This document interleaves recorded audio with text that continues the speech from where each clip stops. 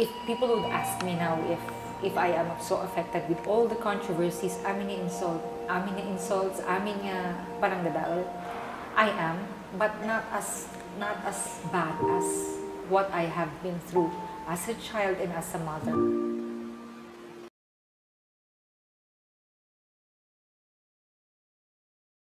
Manang Marie, I have one question about you being a PCOO. Siyempre, gusto malaman din ng iba.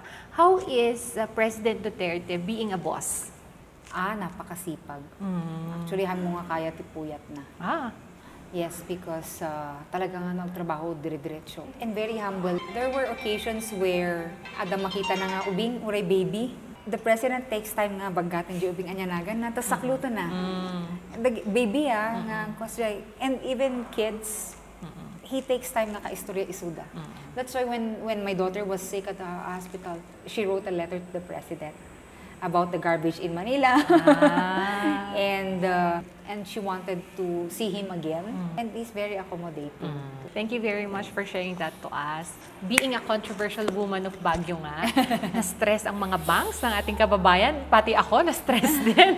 At tumutok talaga kami sa mga pangyayari ngayon dito sa Beneco. Have you tried searching or Googling yourself? No, I didn't have time and I don't want for now. And do you know na yung #1 na lumalabas doon is Marie Rafael tas Beneco. Yeah, so that's the hot topic right now is regarding Beneco. So pag-usapan naman natin, ma'am, about Beneco. Can you tell us why you chose to apply for the position of a general manager in Beneco? When they ask me that, every time I go around, I only say one thing, and this is so honest for me. I just wanted to be with my children, close to my daughter, kasi we have to monitor her for the next few years and have a CBC every month for her blood. Nagpastiki muna. And I took my chance, applied for the job. Tanong maala ak di agyaman ak, nohaan pasensya ak. Kasi lang that was as simple as it was as simple as that. In fact, I was never part of any controversy before in Beneco. It's not something that I waited for. Kumbaga naira na laing nga when the time came nga I wanted already to be with my children also. I wanted to come home at dati bakante. Then I took my chances. So again, I have nothing personal against anyone in Beneco. I don't know personally the Gita Adatta. In fact, even Engineer Melchor Licoben, I don't know him personally. I have nothing against him as a person. So people are asking and people are curious. They want to know, among all the positions daw that are vacant in the government, at saka dito sa Cordillera, why Beneco? No adaman ta kita do mga position iti gobyerno adadaman nakatugaw. And adadaman ti do mga opisina ta adulat ta agap-apply nga kailyan. So awan siguro ti position dita nga awan ti aplikante. And I chose Beneco because I thought then at least daytoy han unay nga controversial. At least daytoy haan nga gobyerno. It was really it was so innocent.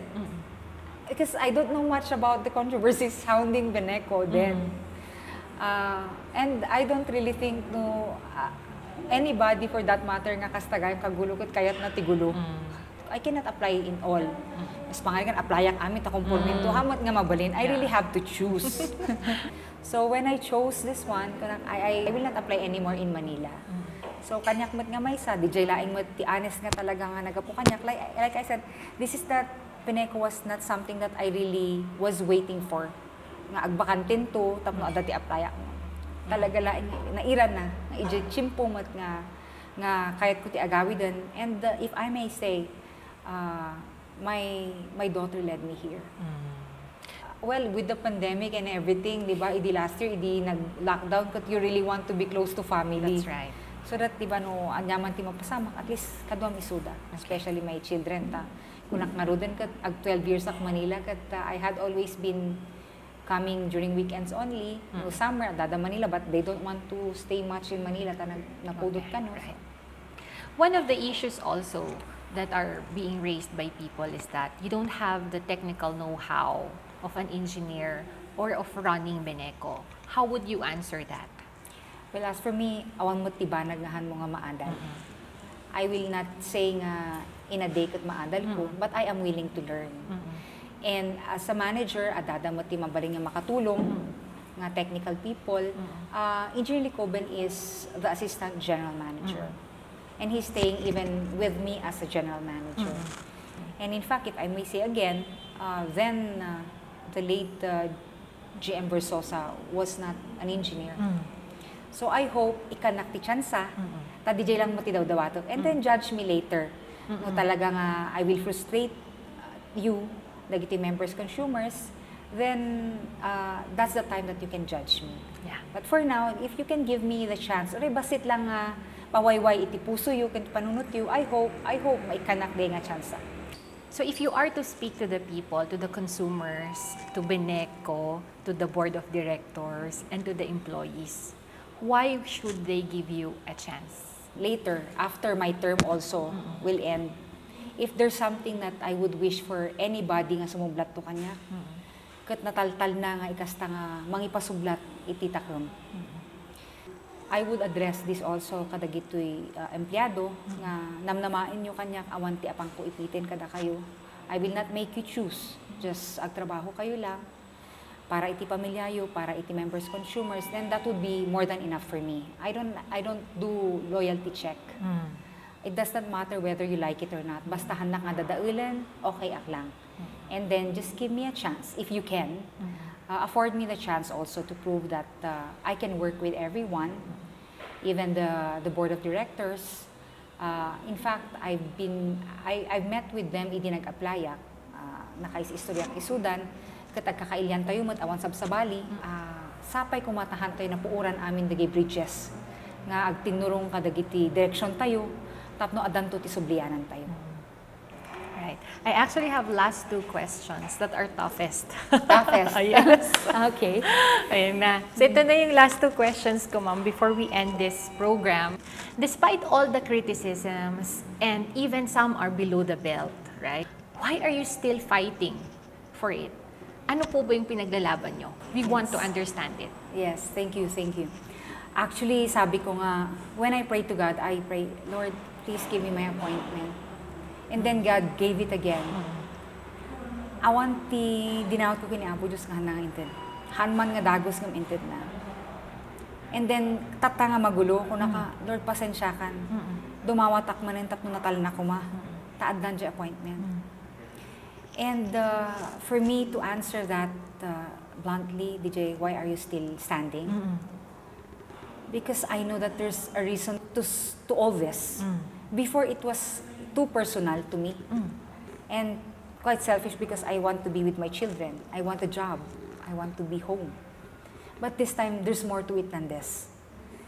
And if I may say, the past months had been so tough. So, sometimes, kasla kahit mo nga agsarwa, with all the pressure and the insults and everything that's,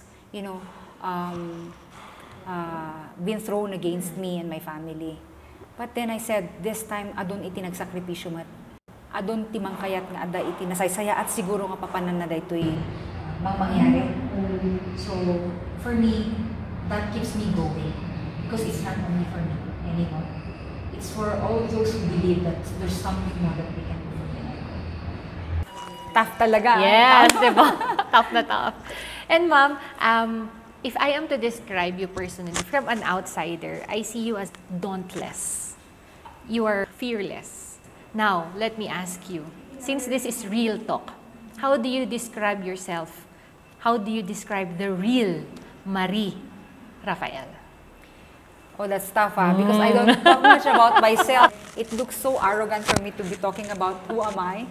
But I'll go with magnanimous.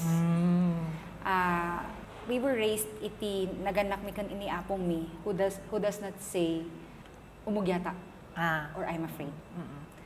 We were never afraid, especially if we know that we are in the right. And kas deti mang mangyari tata, kunaktatay kat no adaman iti mang pasardeng kanyak for me to post take a post, it would be about my children and only them. And nothing and no one will stop me. I'm not young anymore. I'm getting old, and the more that I get old, the more that I realize that I need more simple time. I need more time with my children also. I did not want to go home to run for any political position in Mountain Province. Because I want nga nataltal na kuma. And then it turned out to be this. And there's no turning back. I hope everything will be fine in God's time. So perhaps for your last words, what can they look forward to? Well, kanya kamay sa just give me this chance to agtrabaho ak, and I will open my doors to partner with the barangay officials, barangay workers, aming MCOs, the LGU, the local government, tapno nasaysaya at ikas taming agserbisyo kadagiti members consumers. I'd like to partner with the aming stakeholders, tapno nasimsim pa kan mangagak no anyaman dagiti reklamo da, han kuman kaya nga solusyonan amin at the same time ngam at least we can work on better solutions iti amin nga kasapulan dagiti members consumers tayo. Okay. Is there anything else that you would like to say to our viewers or to everyone who's watching right now? Aning thank you so much for this opportunity. Kadagiti amin nga hangko nga na kakaistorya nga kakailyan, MCOs man wenno haan, namnamain yung ipapatik ti agtrabaho. Adun apo iti na isakripisyo iti panggap dito nga kontrobersya nga mahantay nga masapon nga agaapa ta adamot ti linteg, adamot iti proseso, basta kanya kamay sa pangaasiyo ta ikanak iti tsansa, tapno itarimaan ko kan tapno awan ti maipipit nga empleyado, awan ti maipipit nga they have to choose uri agkakabagyan no kwan agaapa. Let's give each other a chance, and let's move forward and make a Beneco a better place to be for all members consumers kan amin nga umili dito Bagyo Kinbengen. Okay. Salamat upus. Ni salamat. Thank you very much everyone for tuning in. Ladies and gentlemen, that is the one and only Atty Marie Rafael. Stay safe, be happy, and always keep the faith. Please do not forget to subscribe.